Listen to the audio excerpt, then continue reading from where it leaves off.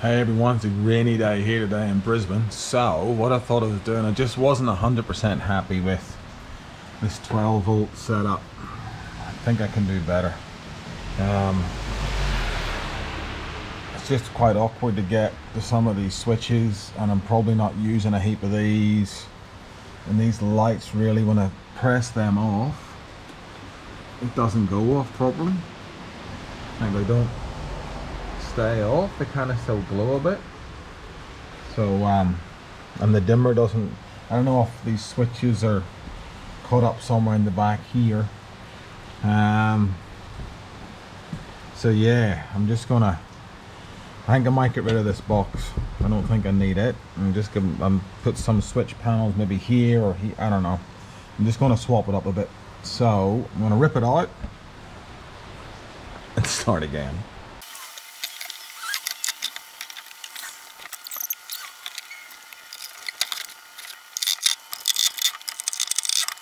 Alright, give you a bit of an update. So we've ripped it all apart. I'll get the torch on it here so we can lighten it up a bit. A bit of a mess at the minute, but I've got this sheet of ACM, which is aluminium composite panel. I'm going to mount it up here somewhere, and then put all these, I'm going to retrofit all these switches, fuse box, and the SIG lighters and everything into that. I've put a couple of battens across the back that are double the width now.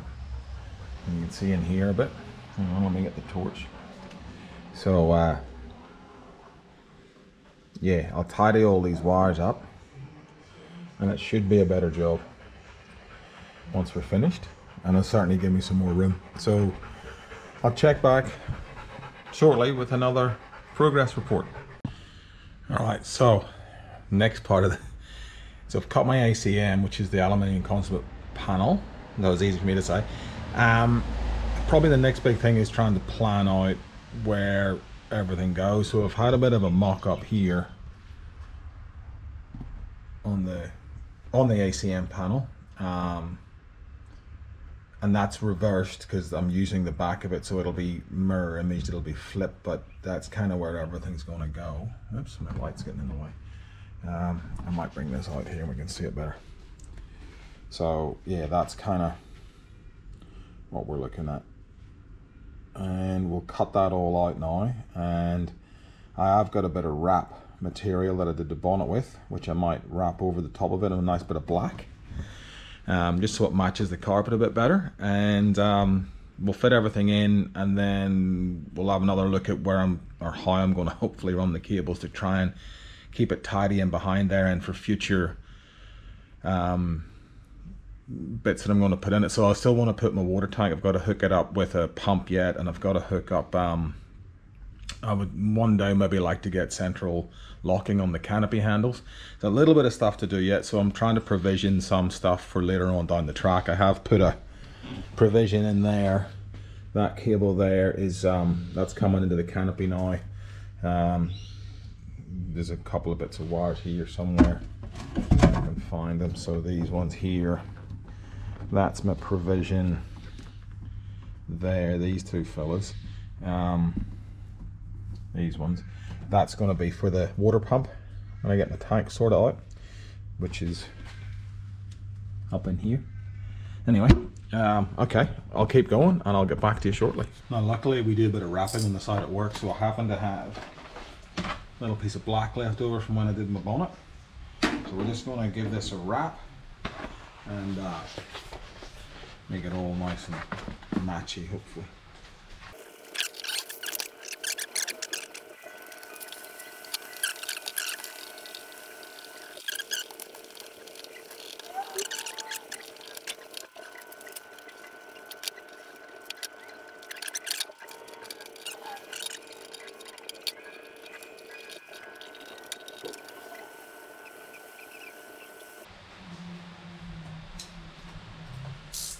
Right, so we'll go and get this, all the bits put in it, see what it looks like.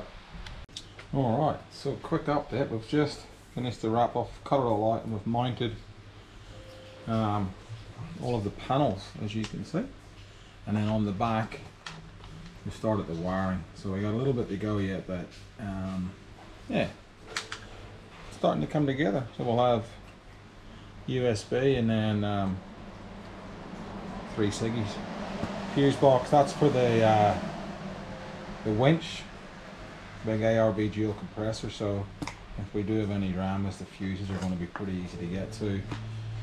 Battery meter and then 4 switches. Not sure what I'll use all these for yet, but yeah, we'll work that out. And our lights, I'm going to put the other switch this time on the other side of the canopy because I had both of them on one side, and what was happening was it was round the other side. I couldn't turn the other one on, so I'm gonna mount the other one on the driver's side of the canopy so I've got lights on each side. Anyway, I'll take you over here. It's kind of a work in progress still. Just going to start soldering this all up, and we'll get into the spaghetti of wires and try and tidy some of them up too. So yeah, good thing to do on a rainy Sunday.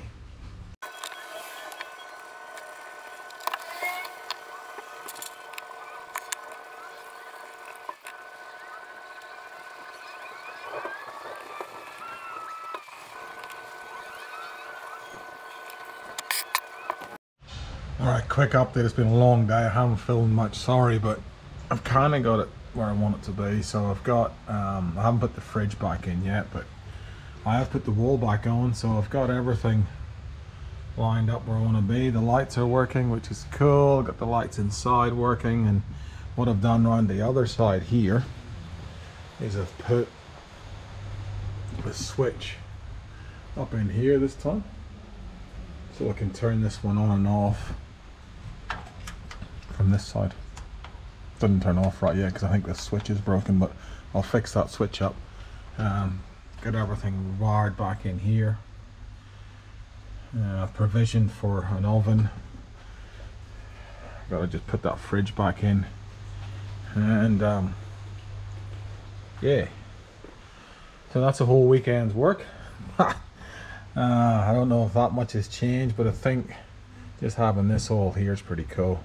I got my USB plugs and this light here on and off. That's pretty cool. And everything seems to be working, so job done. So that is the Canopy Mark II. I'm sure it's going to change it when I get kitchens and that sort of stuff in. Hang on, you're a bit close to me. I'm sure you don't want to see me that close. So anyway,